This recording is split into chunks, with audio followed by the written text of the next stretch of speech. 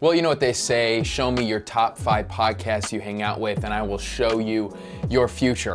We talk a lot about the people we hang out with, but I really do also believe who we listen to, what we read, makes a big difference. I decided to make this video because my last video, the top 20 books you should read in 2020, did so well, I thought I would make another one. Not gonna lie, I just uploaded it like an hour ago. I have no idea if it does well or not, but who cares? I really wanted to do this. I think it's a great idea. So I'm gonna put 3:33 on the clock. I'm gonna give you my 5 favorite podcasts that you should listen to in 2020. This is a perspective of a pastor, but I think this is anybody who is interested in the way of Jesus, especially those who are leading any type of way, communicating any type of way, the way I like to call it, the dreamers and doers out there. I probably should have come up with the list before I started pressing record. Let's put the time on the clock. And let's begin. Number 5, I would say Love Thy Neighborhood podcast. I love this podcast since the last couple years. Honestly, I did the leadership workshop, link somewhere, and we actually had all of our people listen to that whole podcast a couple summers ago because we thought it was that valuable. This is helpful as a leader to honestly bring people through a narrative of problems. So like to me, they take really complex issues and instead of just telling you the answer, they bring you along a story and talk about how that answer unfolds in real life. It talks about politics, it talks about abortion, it talks about homelessness, it talks about racism. It's incredible. You gotta go check it out.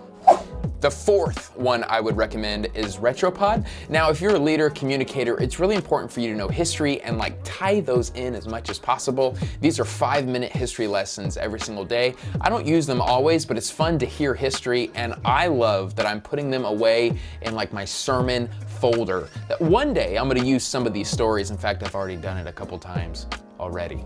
I guess I'm gonna be that guy. Number 3 podcast I would have you listen to is my podcast, called the Ministry Podcast. Come on, who do you take me for? Of course, that's a joke. The next podcast you absolutely should listen to is the Emotionally Healthy Leader Podcast by Pete Scazzero. It constantly recenters me, makes me realize it's just a really good podcast to stay emotionally healthy, to do the right things.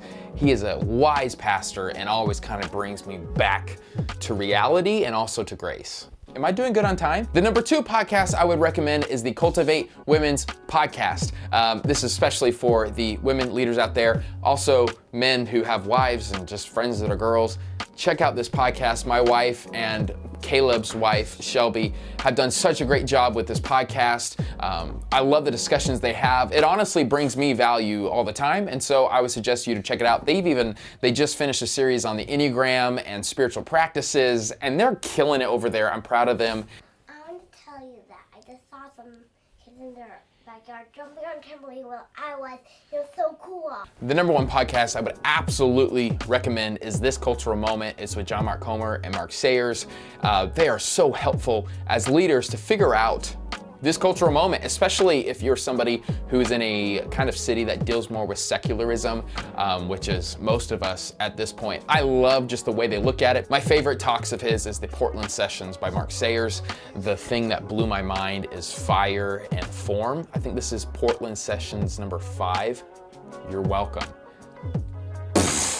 Really good podcast. I really hope that I made the 3:33 cutoff.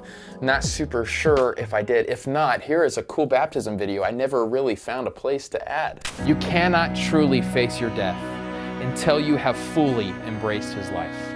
Baptism is great, it's water, but you know the water represents burial. Like we're celebrating today.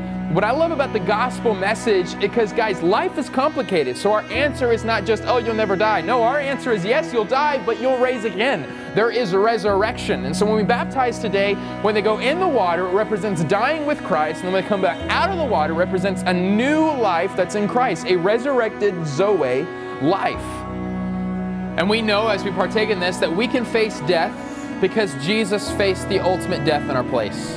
Thank you so much for giving me your time. One more thing I would suggest is to not listen to podcasts and just listen to silence and go on a run and talk with God and hear from God. That's a big deal. Something that I've always kind of fell into is listening to too many things and not giving God enough space for His grace in my place at this pace. For real though, like just try silence for a while. It'll be good for you. Happy 2020. So cool. That is so cool. Go do it again. But I think they won't jump back. So it was so cool because they had